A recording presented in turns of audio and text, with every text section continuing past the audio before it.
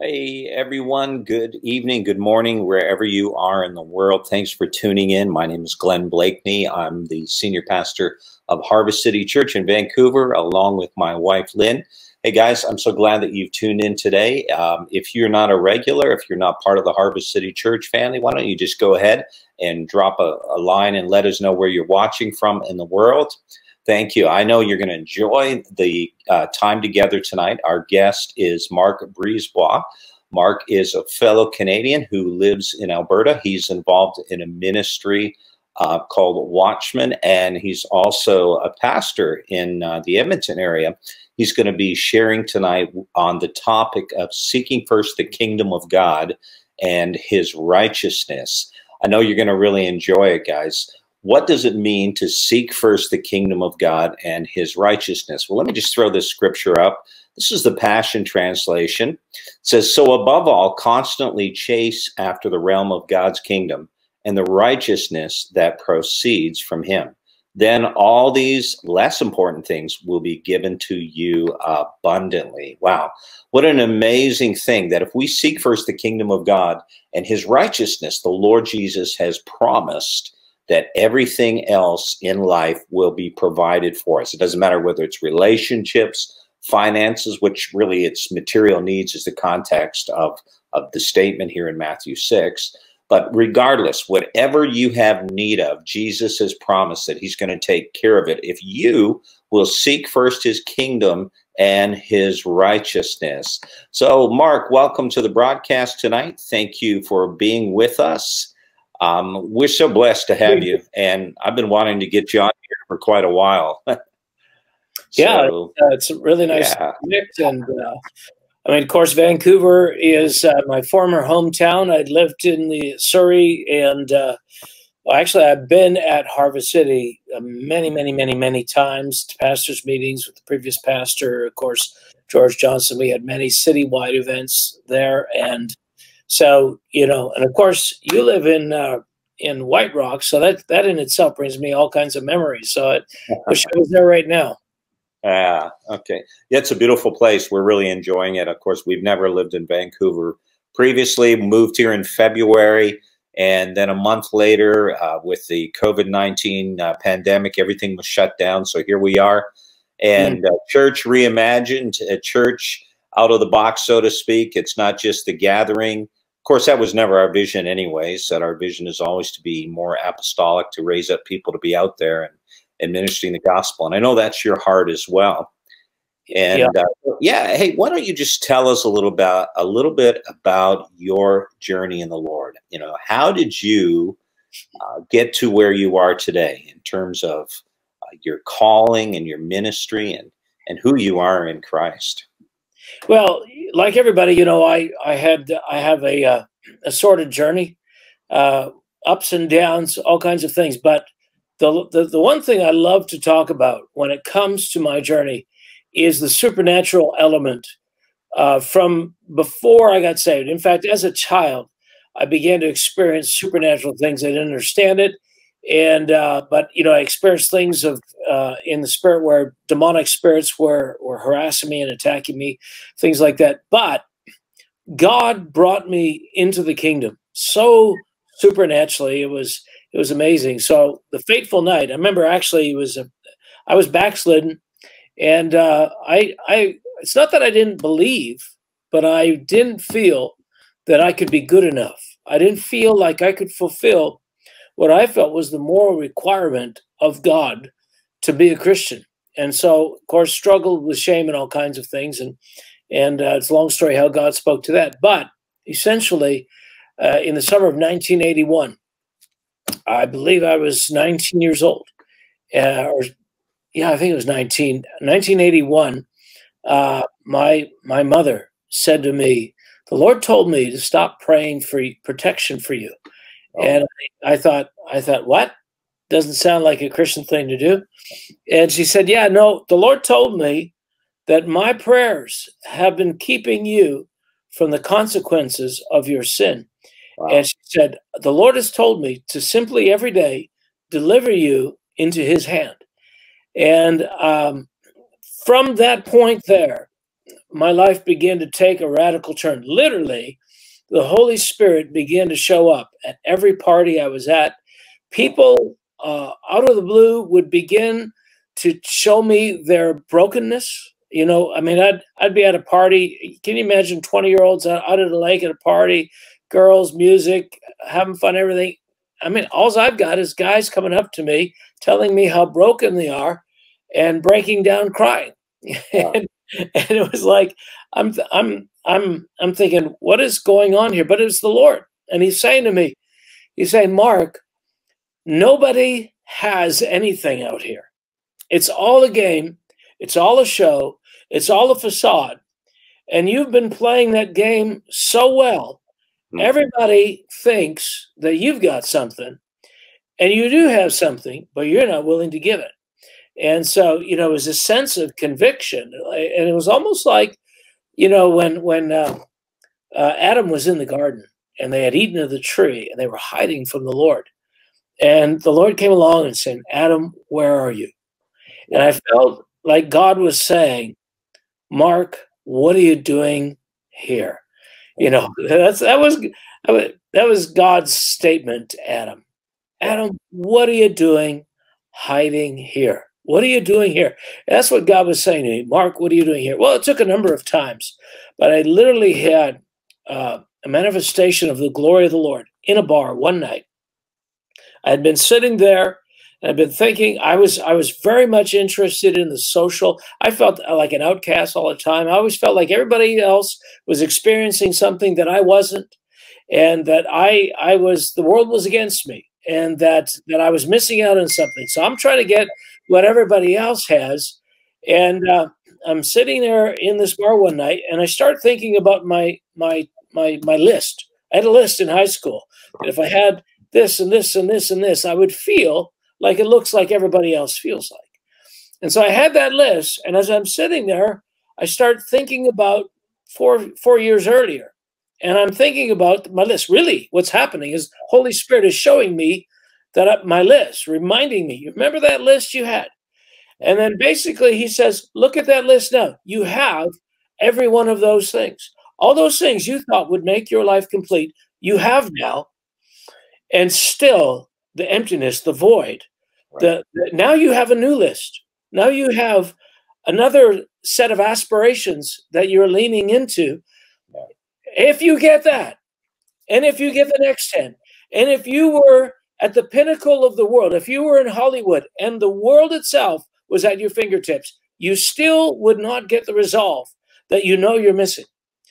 And as I felt that, suddenly the glory of the Lord came from behind me. I felt like this sharpness of a brightness piercing through and in my mind's eye, I saw an angel standing with a flame of fire. And I knew my mom and her friends were out there praying, Holy Spirit, get them. But what happened is I turned to look. It was that vivid. It was that experiential. I turned to look, and it was just a cinder block wall behind me. And when I turned, everybody on my side of the table turned at the same time.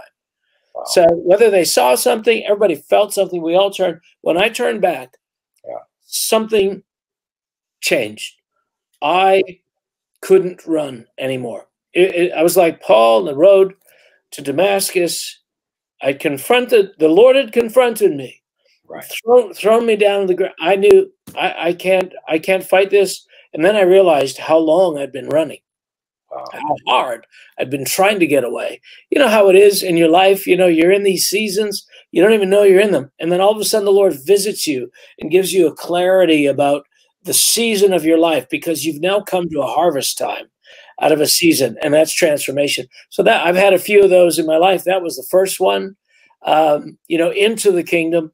But so, it sort of has been the mantra of my life has been supernatural occasions that were watershed moments of transformation into the next thing. And so I lean very heavily on that. In fact, I don't consider myself to be strong by any means, disciplined by any means. I am a manifestation of grace. So that's my story, and I'm sticking to it. Yeah. Well, that's awesome. Thank you. That's great. So, Mark, tell us about your ministry, Watchman on the Wall. What is Watchman on the Wall about? What's your mission, your focus? Well, the scripture the Lord used when he called me, and this was, of course, a number of years ago. I'm trying to think. It was like 1989. I was teaching at a Bible school in Edmonton, and before I moved to Vancouver to teach at Christ for the Nations there. And I was teaching there, and the Lord was in a time I felt transition. The Lord spoke to me. It's one of those near audible, internal audible things where the Lord spoke to me. Ezekiel 3:17, Son of man, I've called you as a watchman for the house of Israel. But I knew it implicitly meant Canada and the nations. And he said, I want you, the word basically says, hear a word from my mouth and give them warning. And so I saw myself like these watchmen on the city. They would watch to see what's coming to the city. It was either, it could be an attacking army, could be a messenger, could be a supply, something good, something threatening, whatever it is. But the watchmen declare to the city what it is that's coming. And watchman is sort of a prophetic symbol for the intercessory prophetic types. In fact, actually, when we called our ministry Watchman on the Wall, everybody thought, is that like Jehovah's Witness? Are you Watchtower or something? Yeah, right. No, it's a biblical theme, and it's a prophetic theme. Now, today, you Google Watchman on the Wall or Watchman, there'll be hundreds of ministries by that name. But there was only one other that I discovered by that name at that time. There might have been a few others, but it wasn't that popular. Right. Watchman for the Nations out of Vancouver. Bob Birch was the other one who had a similar. So when I moved to Vancouver, we connected. But so that's how it started.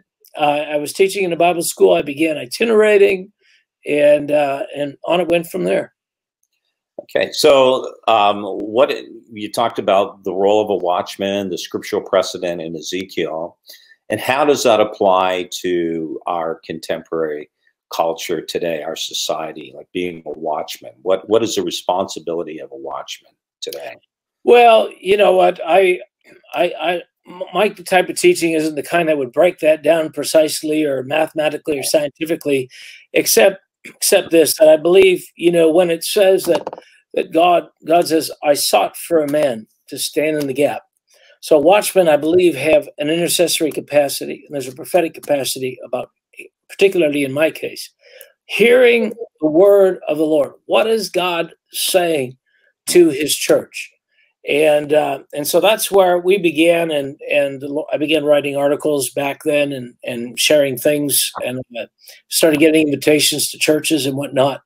But I would actually say that the ministry that we have now is more apostolic. I did a conference back in Thunder Bay with Bob Jones and Dennis Wiedrich, and Bob gave me a prophetic word. He said, you've been operating as an inspired priest, but the apostolic is coming along, and I think he was intimating the final stage. At least that's my understanding now.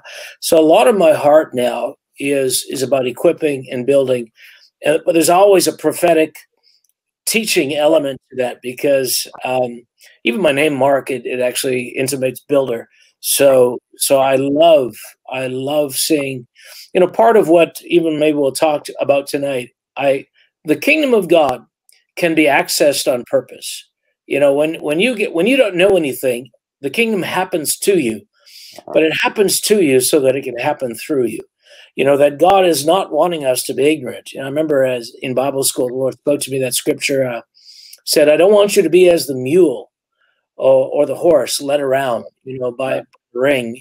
I want you to understand my ways. And so maybe there's people out there, and I want to encourage you, the Lord's ways are beyond finding out. That means you can, through your intellect, discover them on your own. But he's wanting to give us a spirit of revelation, because he wants to give us an understanding. If we're going to run the company with him, that's what it means to be co-heirs, co-rulers, co-workers with him. It's this kingdom is father and sons, and he's wanting the sons to take over and run it with him. And so he's giving us an understanding. So I'm telling people, this is not about just making it to heaven.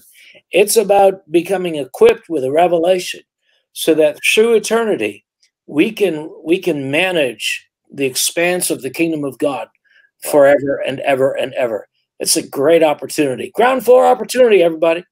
Right. Absolutely. And, you know, I love, one of my favorite scriptures is Matthew 24, verse 14, where it talks about the gospel of the kingdom preached as a witness to all the nations, and then the end will come. Yeah. And regardless of where we fit into that in terms of our contribution, you know, whether we're an apostolic person, a prophetic person, or apostle, prophet, whatever we are, you know, the bottom line is we're all in the kingdom. And when we talk about the kingdom, there are many people today, you know, we've obviously come a long way. The church has come a long way, you know, but we're still in many places so much emphasis on church, and it's not about coming to church but it's really about becoming the church. But then where does the church fit into the kingdom? You know, even though in many respects throughout the world now, because of COVID-19, we've not been gathering at least face to face.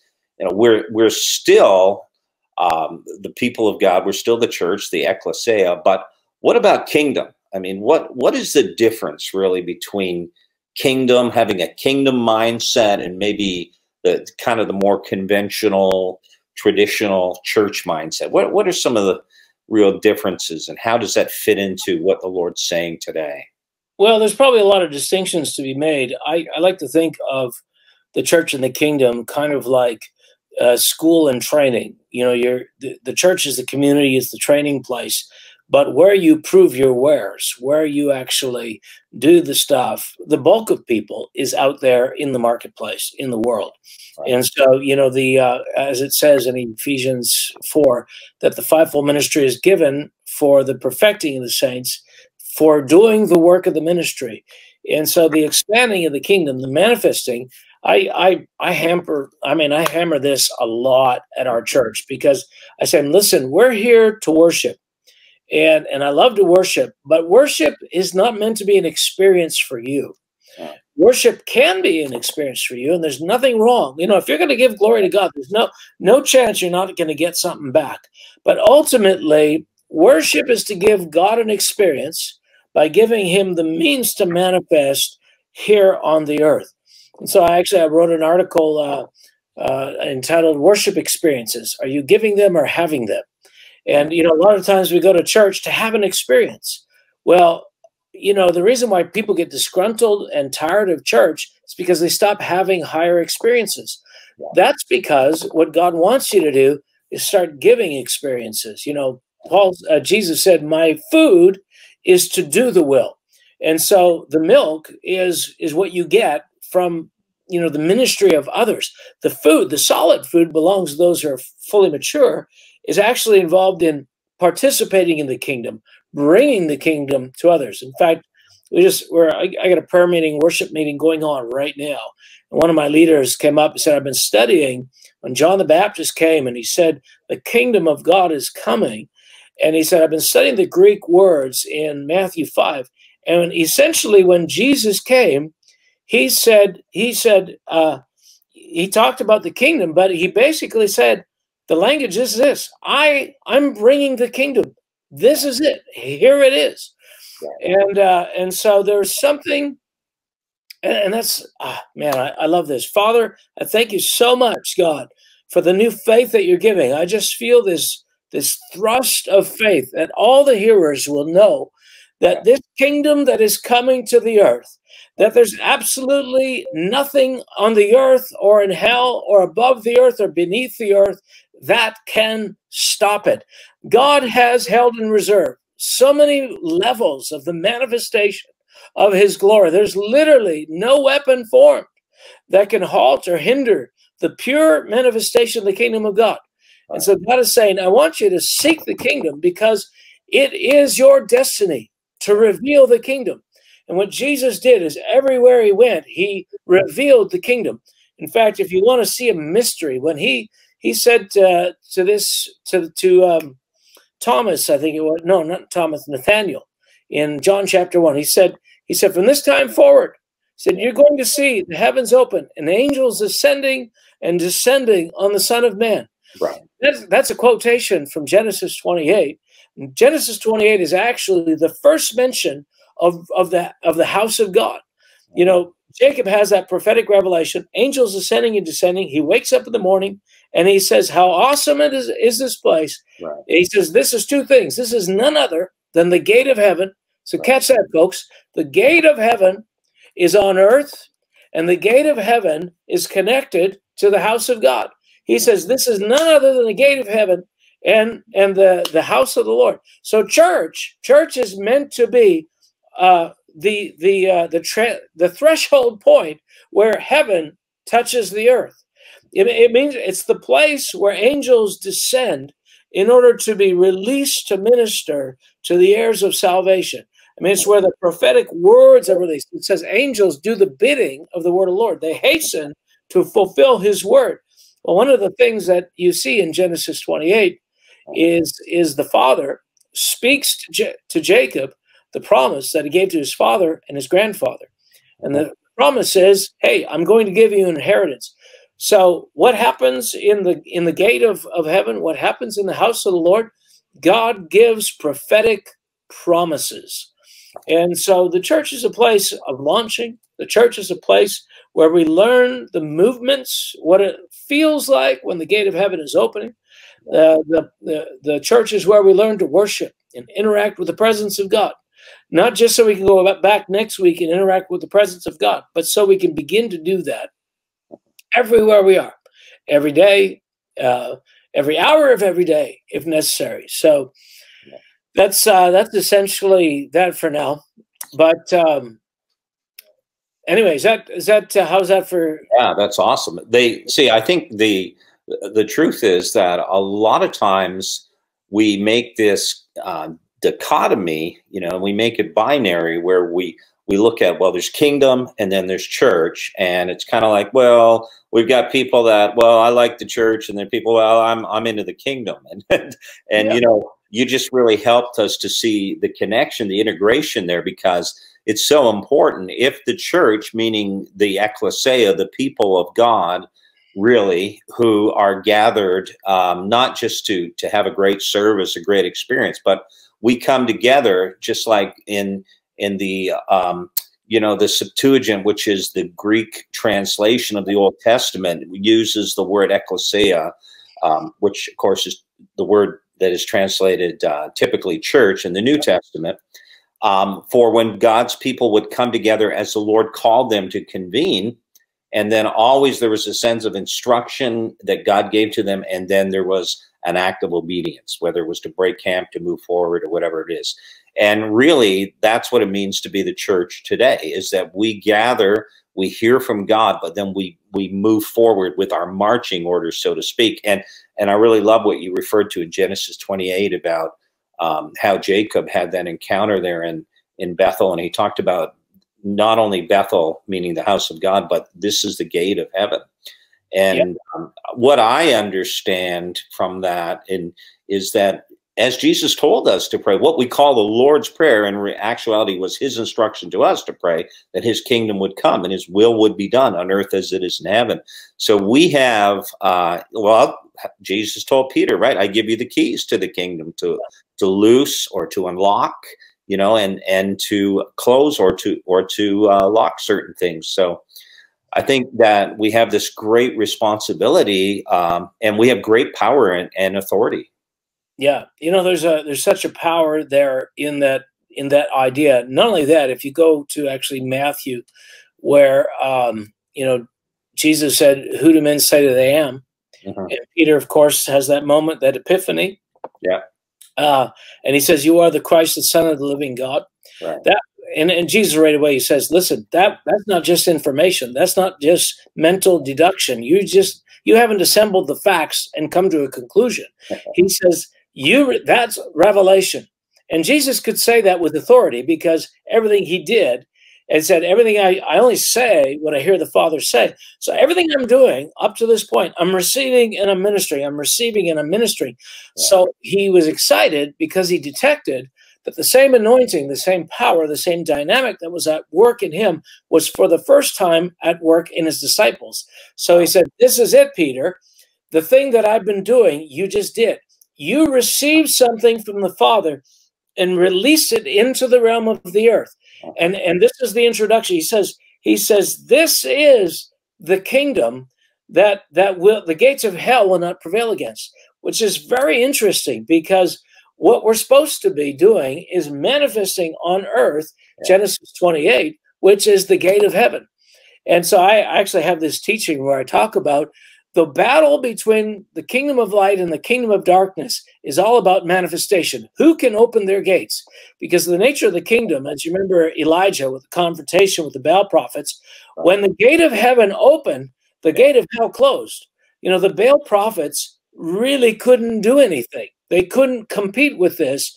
And that's what God wants us to be. That's what the church is supposed to be in every community. It's not supposed to be a sentimental place of ritual and liturgy.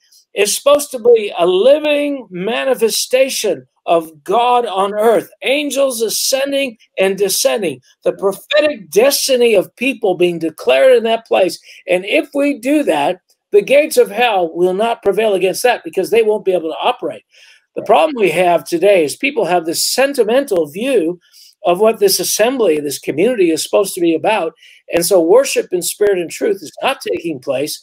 The heaven is not manifesting. But imagine this. What if the only reason there was sin in our city is because nobody was opening the gates of heaven? What if the destiny of the people assembling was not there just to lick their wounds and comfort each other and be with friends and sing kumbaya songs that were their favorites? What if it was about allowing an atmosphere that surrounds the throne of God right now begin to fall like a fog in the earth? And as it gains thickness and weight, it actually begins to fill that room. And when the room cannot contain it anymore, it begins to flow out the doors, like in Ezekiel's vision of that river that, you know, flowed out the eastern gate. That is the church of Jesus Christ on the earth. And that, I believe, that's what's coming. Yeah. In fact, I wrote an article tomorrow. It's coming out tomorrow morning. And the message is this: God is retooling the church. And the heart of it is this. Is it all right if I share this? Yeah. You're a guest. This is your time. This is about you. We were in a prayer meeting last week, and I began to, I don't know why, but we were praying, and there was some things unfolding, and I began to see World War II, the scenario around World War II. And I saw the United States, and I saw the United States' reluctance to enter the war. Of course, the reasons were valid. You know, the World War I was barely over. There was amazing industry growth, development. I mean, there were domestic breakthroughs where people were getting luxuries like, you know, indoor plumbing, running water, electricity. They were getting washing machines and things like this. You know, domestic life was getting to be easy and wonderful and so much better. It was a thrilling time to get your house and your white picket fence and all the rest of that. All of a sudden, there begins to be this trouble in Europe again. Well, America had no appetite for another war, and so they resisted, of course, until that fateful day when Pearl Harbor was attacked. But what happened then is a prophetic sign for what I believe is supposed to happen. We are faced with a church that has largely domestic concerns. We have a church that's really there. Everybody's more concerned that we're using our faith to get a new car. We're using our faith to get a parking spot at Safeway. We're using our faith to, you know, to take care of our little boo-boos and to overcome, you know, mild aggravations in relationships. But that's not the ultimate purpose of our faith. Our faith is meant to wield and release the kingdom of God, and the weapons that are mighty through pulling down into the strongholds of darkness. So what I saw is this amazing transition.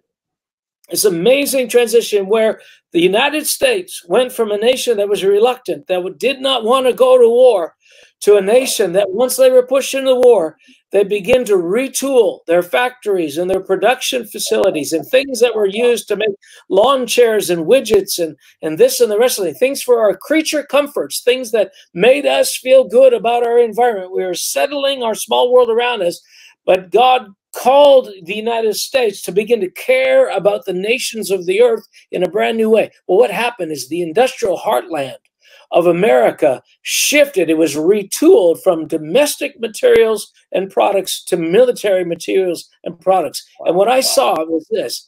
I saw a tremendous shift, that there's coming a manifestation of the significance, the importance, the opportunity that is before us for the kingdom of God. And churches that previously were given to just having a nice time, to have a you, me, and us, and our favorite little songs and our favorite little get-togethers, and don't bother us, don't wreck our little assemblies. It's going to change. It's going to get a new vision. It's going to turn its focus on the powers of darkness and the armies of hell, and it's going to take the full strength, the capacity that is latent in the church right now. I tell you, I saw it. I saw the might of the body of Christ suddenly coming into a fullness and rising up. And it's like the enemy is going to be sorry that he awakened us. In the same way, the enemies of the Allies were sorry they awakened the United States. I mean, it was the industrial power that fueled that battle. Well, there's a resource of faith within the people of God, within the heritage of the saints. And largely, a lot of those people, their faith is being wasted on temporary measures, but that's about to change. I believe God is going to enlist, conscript those talents, and use them for a mighty outpouring of the Holy Spirit. Yeah, absolutely. That's a powerful, revelation you had. Or was that an actual dream or a vision, or it's just something? No, I just kind of see things. I'm in prayer. I'm praying in the Spirit, and all of a sudden, boom! It's like a word of knowledge. It's there right in front of me. This picture, and of course, as I meditate on it, just what it means or what it's the implications of it, it just begins to roll out in front of me. Actually, that's how most of my revelation comes. That's how out of prayer and worship, that's how I write up my articles. That's, I'm not the type, I haven't had an open vision ever. I've never been taken up to heaven. I've experienced heaven. I know what it feels like when I'm in the Spirit. Yeah. I know what it feels like when I've entered the courts of heaven. I know what it feels like when the books are open and that governmental atmosphere of decrees are about to be released. All of those nuances, but I've never seen it. And I'm asking the Lord. I'd love to, have some more dramatic experiences, but as yet, it's fairly intuitive. Yeah, no, that's good. That's awesome. That's a great picture, and it actually is really what the church is supposed to be doing anyway. I was thinking as you were talking about Isaiah 60, arise, shine, for your light is come, and the glory of the Lord is risen upon you. And then verse 2 is, for behold, darkness covers the earth, and deep darkness the people. And the whole point there is these two kingdoms that are in conflict. Yeah. And ultimately, it's the glory of the Lord is we will arise and we will shine and manifest that glory. That's when the darkness is going to be dispelled and people are going to be set free. And, when you drive into a city or, you fly into a city, whatever it may be, there are certain cities where you can just feel the oppression.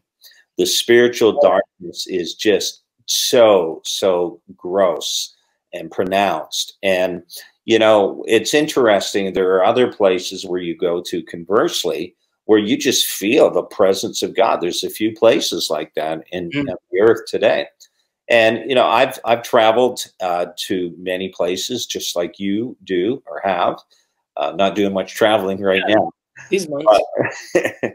And there's certain places that you go to and it's just amazing and how the response that is there. But I will say this, we often look for the place, the fertile ground, so to speak. We look for the place that has, quote unquote, the open heaven. Yeah. And yet the mission of the church is to go into the darkness, to arise, shine. And allow the glory of God to be manifested. And I think when we get that right, I mean, I remember this whole false dichotomy, the secular and the sacred, and I want to do full-time ministry. I don't want to be working, and that mindset. And there's a lot of people that I talk to that are still like, oh, I can't wait until the Lord puts me in full-time ministry. But the point is, we have a responsibility to bring the kingdom into every sphere, into every realm of society, and to change that, to change, the culture, not only the culture of the people, but I mean the spiritual atmosphere, I guess is a better way to put it, and to change that. And so, Mark, when we talk about seeking first the kingdom of God and his righteousness, Matthew 6:33, and all these things will be added. In terms of, this is the way I think, like, for every problem there is in the world, whether it's a personal challenge we face or it's, a struggle a nation is having, but for every problem, God has a promise. Promise that will overcome that. But I often say to people, but for every promise that the Lord offers us and gives us in Scripture, for example, or prophetically, there's a process. For example, in Matthew 6:33, it said the promise is all these things will be added to you. The process is seek first the kingdom and his righteousness. And a lot of times we have Christians that are just claiming the promise. Oh, God's going to take care of all my needs. And like you said, we have faith for a new car or whatever, a comfortable lifestyle, rather than to advance the kingdom. And so let's just unpack that a little bit for us. And what does that mean to seek first the kingdom of God and his righteousness? Well, there's so many things I could say about that, but let me read. I shared last week on this issue, and there's a quote from a movie that is profound. I'm going to substitute one word, and I'm going to throw in there the world, because when we are bringing the kingdom, when we are called to seek the kingdom, what we're trying to do is we're trying to discover the system that emerges from the person of God. Now, the kingdom of God is not a system that's independent from God. It actually flows from the essence of who he is. I mean, it's like love. God is love. So God himself defines what love is. There's no other interpretation of love. Love is God. God is love. And so likewise, the kingdom of heaven, the kingdom of God, is a system that's rooted in the nature of God. And so when he says, seek ye first the kingdom of God, he's saying, listen, incline your ear for this system that is going to overtake the earth. Conversely, what John says is that in the world, there's a system, and all that's in the world is the lust of the flesh, the lust of the eyes, and the pride of life. So really, there are two separate systems, and one is going to win. One is going to overtake the other. Yeah. So let me read this quote, and you may know the movie this comes from, but I'm going to swap out this one word. It says, the world is a system. That system is our enemy. When you look around, what do you see? You see businessmen, teachers, lawyers, carpenters, the very minds of the people we are trying to save. But until we do, these people are still a part of that system, and that makes them our enemy. Most of these people are not ready to be unplugged. Most of these people are not ready to be saved. And many of them are so inured, so hopelessly dependent on the system that they will fight to protect it. If you're not one of us, you're one of them. Anyone who hasn't been unplugged is potentially an agent. Inside the system, they are everyone and they are no one. And so that is actual a word-for-word quote, except for the word world, which is the word matrix. I don't know if you've seen that movie, but there's a system. The kingdom of heaven is a system that emerges from who God is. And implicit to knowing who God is are all the rules of how this system works. That was the beautiful thing about David. You know, when David was living in an era where supposedly he was living under a less refined set of the rules of the kingdom, sort of elementary outskirt ideas, Right. but he didn't. He did things that seemed to be reserved, like unlawful, literally unlawful. Why? Because his worship brought him into a place where he began to really discover the nature of God. And as he discovered the nature of God, he began to find the guidelines, the precepts, and the truths that were implicit, were native to this system called the kingdom of heaven. And so he began to work those things. He began to operate on a level that nobody else, none of his peers, none of his contemporaries did. And of course, there's other key people. But basically, that system that has been hid from our eyes is making its way from the invisible realm to the visible realm by means of people like David, who are leaning in to discover the kingdom, who are given to seek the kingdom. Now, it's very interesting. I love this verse because way back when I was a young Christian, I mean, you know, I really identified with the previous verses, because the previous verses, as you said, is all the context is all about material concerns, because the system of the world is such, how it traps you into its values is through lack. And so the siphon that brings you down and squeezes you into the mold of this world are the cares of this world. And so as the people are articulating their needs, Jesus is saying, actually, this is the very thing that keeps you locked into this system. But there's another system. If you would begin to seek it, if you would begin to discover it, that it will free you from all of the orientations that you have around a materialistic, limited supply world that you're in. And you know, everything he started to talk about after that is connected to this other kingdom. There is endless supply in this other kingdom. So many things we talk about with that. But one of my favorite offshoots of this is the second part of that phrase. He says, but seek ye first the kingdom of God and his righteousness. The righteousness of God. The kingdom of God, the righteousness of God. These are two almost key pillars of truth that when they are in our life, they ensure that we walk that line of the kingdom of heaven. And the righteousness of God, you know, I don't have that much time to talk about it. I could talk about it forever. But it says in Romans that Paul says, I'm not ashamed of the gospel. I'm not ashamed of the gospel, for it is the power of God unto salvation. It doesn't say it has the power of God. It says it is the power of God. Inside the righteousness of God is the essential data, information, seed of life that will impart the beginnings of the kingdom of heaven into you. Because he says the gospel reveals the righteousness of God.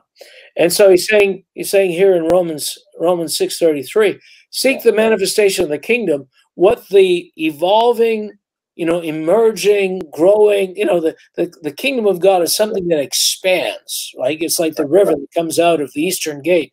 It's deeper and wider the further it gets. You know, it's contrary. It runs contrary to the natural confinements of physical laws.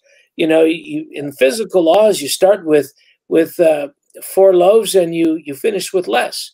In the kingdom of heaven, you start with 7 loaves and you end up with baskets full, 12 baskets full of fish, and you know that kind of thing. So you have these prophetic pictures, but they're rooted in a reality. But the righteousness of God does something, converts the soul of man. It is, you know, I want to say this, and without sharing my whole testimony again, but when I got saved out of a realization that I was not good. You know, one of the essential elements of the gospel is it's communicating this: there's none good, no, not one. As you know, Glenn, The Pharisees of Jesus' day were absolutely astounded. They were enraged by that idea because they largely spent all of their time measuring themselves for their goodness, because they had a need, a deep need for affirmation. They had a deep need to escalate the ladder of self-importance through doing what they thought was good.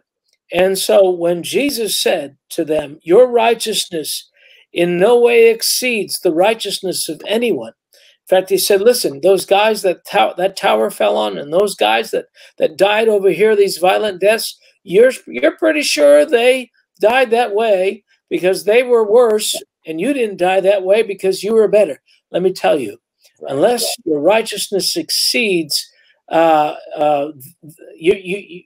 it is right now, your fate is exactly the same. You are no better than these people. Well, that was astounding. I think in some ways in our culture, we're in that same place. I hear that tone. It's like, how dare you tell me that I'm not good? How dare you tell me that and that I'm not loving? I'm not this. I'm not that. Well, I'm telling you, we better not be ashamed of the gospel, because it is the only hope for the nations to be saved, because it reveals the righteousness of God. Anyway, I love that theme. Love to talk about it a lot, because when I got saved, that's the thing that God confronted. And here's the thing. I was a bad guy. I was an adulterer. I was a fornicator. I was a drug addict. I was a brawler. I hated people. I was immoral. I was addicted. I was everything. But if you asked me, deep down, I was a good guy, because we create our own little code as to what's good. Even the mafia has its own code of what's a good guy, right? Every culture, every subset, every subculture of every culture has a mantra that defines them as better than others. And that one thing that they hold on to is their righteousness. And so God is saying, listen, I want to supplant you from that system that you're in, because the righteousness that you feel you get through that system is what roots you in that system. So if you find the righteousness that can root you in my system, that's your beginning. So seek ye first the kingdom of God and his righteousness. The righteousness, the manifestation, the revelation of the righteousness of God is the seedbed of being rooted in the kingdom of heaven, in the kingdom of God. Without that, if you maintain an alternate form of righteousness, which Paul dispossessed himself of thoroughly, he said, everything I've thought about before, it's dung. It's worse than dung. It's nothing. And because this was the requirement for beginning to be anchored in the kingdom of heaven and beginning to reveal the kingdom of heaven on earth. Powerful truths there. That's a little scripture in Matthew 6:33. Yeah, and it's powerful because, as you said, when you read that verse in its literary context, in Matthew 6, and Jesus is talking about what it means to trust God. Mm-hmm. And of course, there's always that whole thing about trusting God has to do with seeking, and as you said, the kingdom and his righteousness. But the whole idea of seeking, that's a very strong word in the Greek. It means to pursue, and it's actually used one time where of physically laying hold of someone, taking someone by force. And of course, we know that the kingdom of God forcefully advances, but the violent take it by force. So we have to lay hold of it. So, as the Passion Translation talks about how it's pursuing, it's not like seeking. It's just not casually looking for something, like, oh, hopefully I'll find this. There's a pursuit here. There's something that we're to do. And of course, it's not just something we do on occasion. It's a lifelong quest to really get a hold of the kingdom, to understand the kingdom and God's way of righteousness. And part of the reason why that's so important is because it's humbling. When you are seeking for something, when you demonstrate your need, you are now the recipient. In terms of the power struggle of this dichotomy between you and God, you are the lower, and that's what it requires. And what God is saying, kind of like how he values humility, you have to aggressively pursue this with all your heart. If you are not fully committed to being subservient in this relationship, you can't have this relationship. This relationship is not for you. And so if the idea of, like, kind of, this is why I love David, right? He humbles himself in worship, and he says to his wife when she's critical of him, I will make myself even more undignified than this. This is what God is after. When you diligently seek for something, when you plead, when you seek, you know, if you go to James chapter 3, when it talks about what it takes to escape the love of the world, he says, weep, mourn, and lament. So there's an aggressive laying hold of something which the proud can't do. They have to be detached. They have to be dignified. They have to be, I don't really want this. If I show too much eagerness, that puts all the power in your court. And that's the power balance that needs to be shifted, and is shifted when we cross the threshold of that biblical seeking. That's a real key thing. Right. And like Hebrews 11:6 says that if we have true faith, we believe that he is, and that he's a rewarder of those that diligently seek him. Yeah. And again, it's the same, really the same Greek term. And the idea is craving, demanding. When we're seeking, we're craving, we're demanding, you know, and in Hebrews 4:16, let us boldly approach his throne of grace, you know, with all the ideas, with outspokenness, with confidence. But, and it's not just like, yeah, I know God's going to help me, but it's like, no, I'm going there. I'm getting it. I'm getting what God has promised me, which, of course, he said that we may obtain mercy and grace to help us in our time of need. And so, yeah, it's an amazing thing when we think about seeking the kingdom of God and his righteousness. And then out of that place where we understand what it means to live in the kingdom, this is the way I understand kingdom. First of all, we know Jesus said in John 3 that unless we're born again, we cannot see the kingdom. The word see, we can see things through the Spirit. We can see it, but it also means experience, right? And Colossians says that when we came to the Lord, when we put our faith in him, we were translated out of the kingdom of darkness. We were brought into the kingdom of his dear Son, of the Son of God. So there's a move geographically, so to speak, where we go into a new kingdom, the kingdom of God. But while we're in that kingdom, we have to learn how to live in that kingdom, and that by seeking the kingdom, learning how to be submitted to the king's dominion under his authority. And I really love the fact that God shows us, and again, the quintessential example in Luke 7, where the centurion says, hey, Jesus, I get this. You're a man, you've got authority. Just say the word. You don't even have to show up here. Just speak the word. You're a man who has great authority. And he said, and I get this because I'm a man who has authority, but I'm also under authority. Right. And when we recognize the need to be submitted to God, and like James, submit yourselves to God, resist the devil, and he will flee. So this whole thing of trying to fight, trying to obtain the promises of God, pursuing the blessings of God, but doing it without being completely submitted and surrendered to God, it just didn't work. It's just not his way. Right? I mean, Matthew 6, where he actually says, Jesus is talking about seeking after the things of the world, meaning the material things and so on. And of course, we could say promotion. There's so many different things. But Jesus said the pagans, the heathens, seek after that stuff. Yeah. This really has its application. I'm really big on worship. I'm a worshiper. Big part of our DNA here in our ministry and in the church, and what I do when I travel is around worship, because to me, the skills acquired in worshiping God creates that juxtaposition that enables the kingdom of God to flow to you. And so to me, worshiping your God, it's kind of like loving God. It says in the Old Testament, it says, thou shalt love the Lord thy God with all thy strength. So you got to strength, your heart, your soul, your mind. And that requires a pouring out of oneself. That requires, I tell people, this is not entered into lightly, or we're not on a Sunday stroll here. We are. This is the greatest treasure. For all of a sudden, $1,000 bills, 100 of them fell in this room. Yeah. What kind of eagerness would you demonstrate in the pursuit of this? Right. If I told you you can keep every $1,000 bill that falls from the front into the room, you can keep. I tell you, I don't think there'd be many people passively hoping one would drift their way. Right.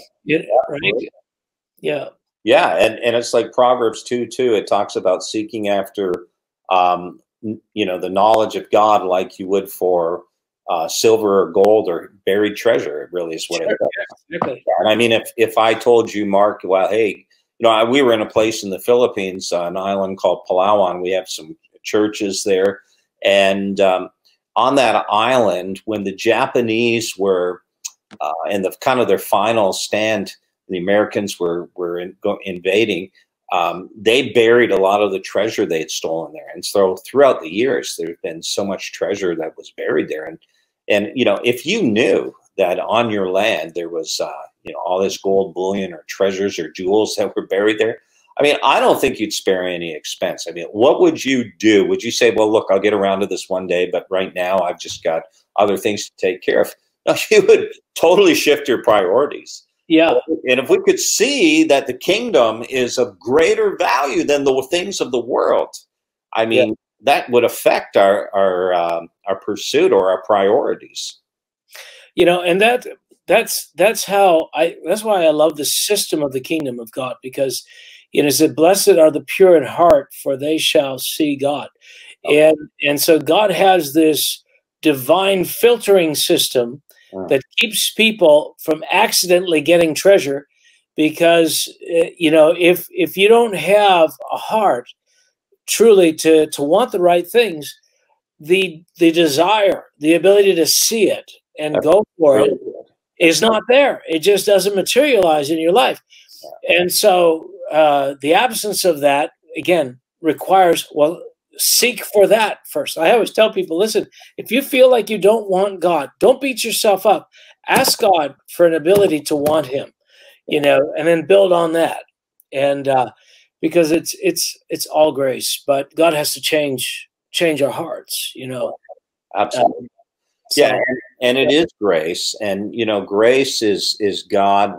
I love Philippians 2:13. In the New Living Translation, it says that God is giving us the desire and the power to do what pleases him. Yeah. And he works in us to will and to do his good pleasure. Yeah. And that's grace. That's God working in us. Yeah. But there is a sense, I guess, John Wesley called it prevenient grace.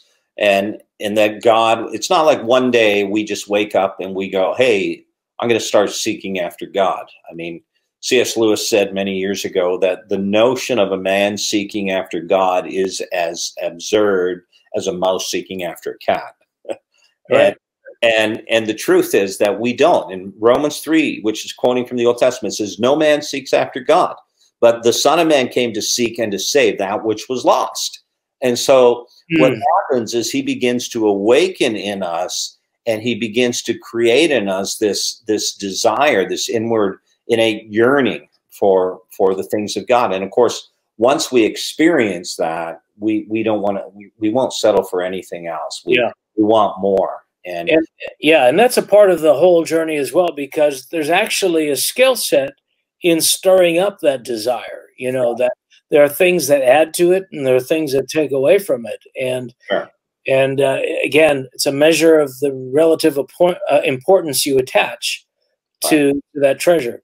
Yeah, absolutely. And what Jesus said, where your treasure is, there your heart is also. The other way around, but same chapter in Matthew 6. But the point is, what you value, you invest in. Yeah, exactly. And so if we value the kingdom, we're going to invest in the kingdom. And of course, there's always return on our investment, which is and that's where I really began at this stage of my life. I was living actually in Vancouver there, Surrey. Yeah, we couldn't afford a home. We had 4 kids, then we had 5 kids, and I mean, you know, they were getting older. It was expensive to live there. We were struggling because God wouldn't let me at the time He was training me. He wouldn't let me work. He wouldn't let me plant a church. So I was doing itinerant ministry and I was teaching at a Bible school. But I mean, you know, it was very thin. I mean, ministry is notorious for not getting a lot of money anyway. But God was teaching me to rely on Him. And so at the beginning, even before that, this scripture was always there. Seek ye first the kingdom of God, and all these things will be added unto you. And the Lord was really saying to me, listen, this, if you do this, it's creating the right separation of powers in your heart right now. Because if you do what's important to me, then I will do what's important to you. And that is a manifestation of faith. And so, honestly, I failed many times, you know, getting worried and concerned about money and needs when you have 5 kids living in Vancouver, you know, but he kept saying to me every time I started complaining, yeah, well, Lord, you know, I mean, I'm getting by, but, you know, everybody else my age, you know, they already have a home. They're paying down their mortgage. They're this and this and this. And you know, things don't seem to be moving along for me. And he would always give me this scripture. And he would say, don't worry. He said, when I set your heart the way it needs to be, all these things will be added to you. And I've seen that in my life. I've seen that, you know, without an exorbitant income, we just began to get blessings and breakthroughs financially as God wrenched from my being the fear of not having enough, which is really a whole other teaching, the love of money. The love of money is the fear of not having enough. And while I would have said, I don't love money, I feared not having enough. And when it was part of the journey. So seeking the kingdom of God is a choice you make. And in doing that, you have to almost ignore what seems patently obvious in a literal sense of, you know, hey, you need to get your financial house together. But we never lacked, not for anything. Never missed a rent payment. Never was in debt. You know, it's a great testimony. My kids grew up with miracles. No, I can relate to that completely. I know that story. Been there. You know that story, yeah. Hey, but one of the cool things about seeking first the kingdom of God, of course, is the Bible says that He leads us in paths of righteousness. We're talking about righteousness. Mm-hmm. So God's right way of taking care of us, of governing our lives, of doing things. And, you know, there are times when the Lord intentionally, even though we may not see it, is drying up things in our life because He wants us to move in a new direction. Sure. And what I have found is the key to be able to discern whether, you know, God is trying to move us in a different direction or put us somewhere else on a new assignment. We have to really be able to discern that, because there are many times when, I'm sure years ago, I was notorious for this, is I'm a self-healer, right? I want to take care of that I'm a problem solver by nature. So I want to come up with a solution. And yet the scripture talks about standing still and seeing the salvation of God and hearing from, like Jesus did, getting counsel. And so I was just thinking in closing here, Mark, I'm sure there are people that have been struggling with seeing the provision of God's kingdom in different ways. I mean, I'm not meaning materially only, but in different ways. For example, healing. For example, you know, there might be something they're struggling with still in their inner man, in their soul realm. Been praying for prodigals and not seemingly seeing an answer, like God isn't moving. He's not doing anything. And we've been talking about seeking first the kingdom of God and His righteousness. So why don't you just in closing kind of speak into that in terms of what you would say to someone who's seemingly not seeing God follow through and make good on His promise in their life, and then just we'll take a few moments and pray. We'll pray for people, and there might be someone that you specifically feel you want to speak into their situation. Yeah. But why don't you just go ahead and just share that? Yeah, absolutely. You know, one of the mistakes we are notorious for as people, even prophetic people, sometimes particularly prophetic people, is misunderstanding the time of God, the timings, you know. And so, and there's lots of good reasons for that. I write about that in a book I wrote called Interpreting the Prophetic.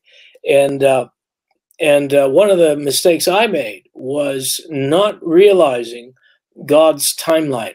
Of course, we know, you know, days as 1,000 years, but, you know, we're only going to live 80, 90 years, you know, so 1,000 years a day doesn't really help me, you know. But what I began to realize that, and I knew this, but it had to be worked out in my life, is that waiting longer is not faith.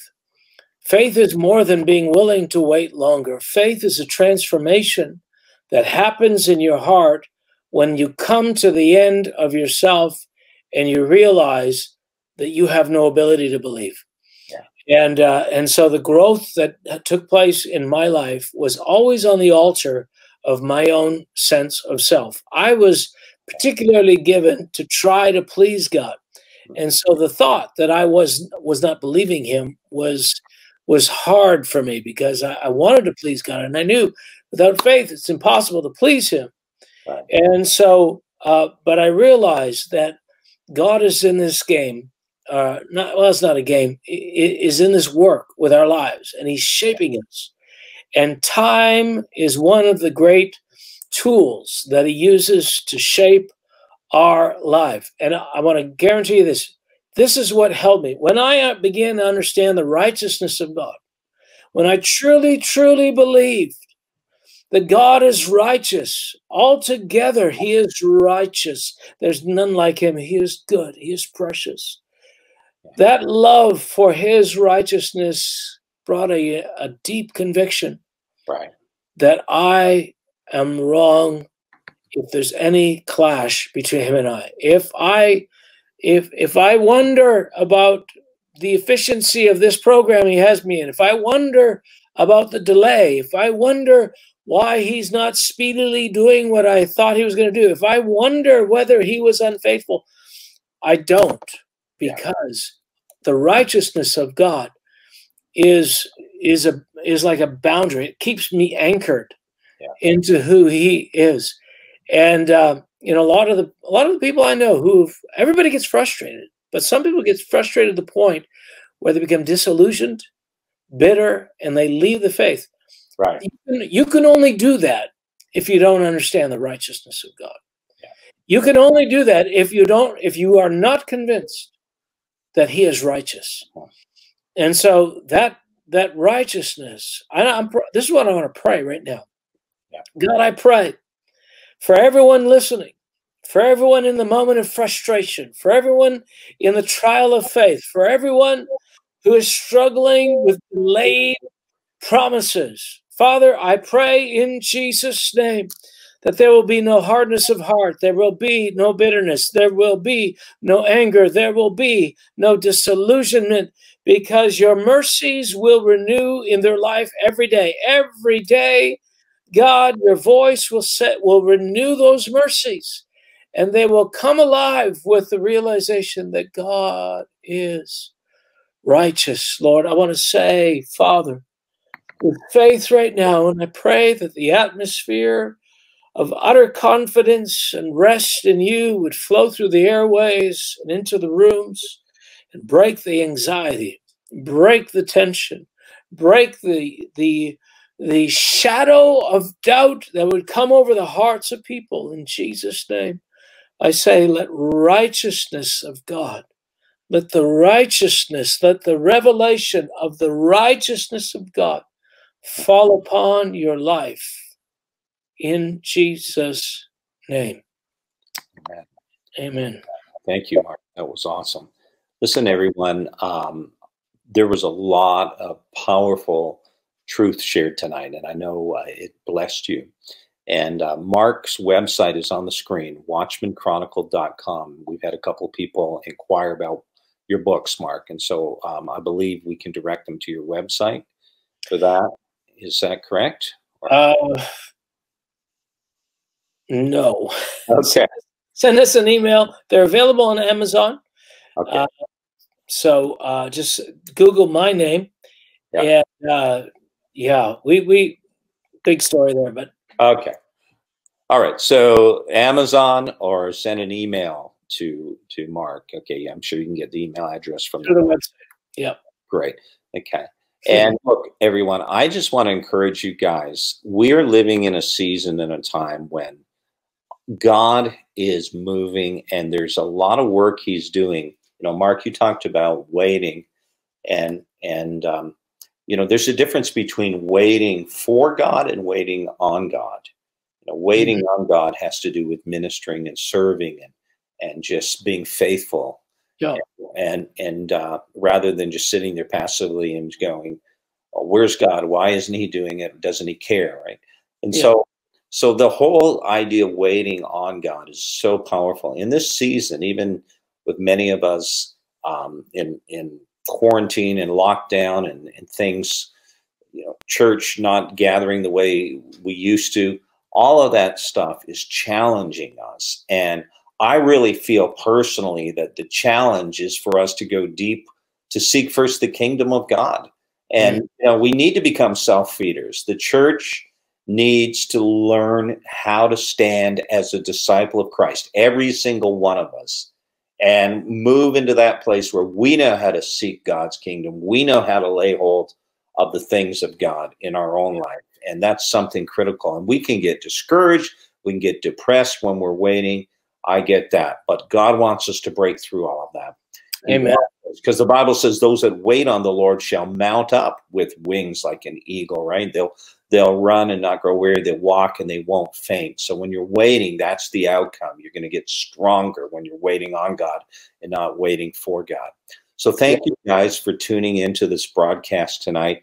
We really appreciate you doing that wherever you're watching in the world. I see people from Africa, from Australia, from the United States, from the Philippines, from Canada, from New Zealand. There's people watching from all over. Guys, would you please share this broadcast? Just click the button and share the video. And please leave any comments that you have as well. If you have any comments to encourage Mark, just go ahead and do that. And again, my guest tonight has been Marc Brisebois, all the way from Alberta, Canada. And it's been a great time together. Mark is the director of Watchman on the Wall Ministries. You can learn more, just go to his website, and which is watchmanchronicle.com. Thank you guys for tuning in. Bless you.